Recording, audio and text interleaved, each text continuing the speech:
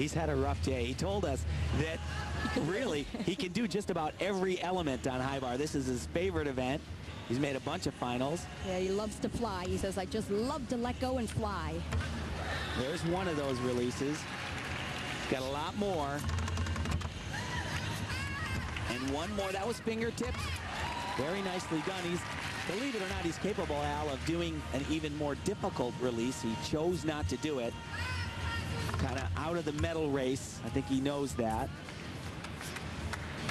But he really is a beautiful gymnast. A born gymnast. It's just things are natural for him. Yeah, I'm born to do high bar. He did. He told us he could do every single skill on men's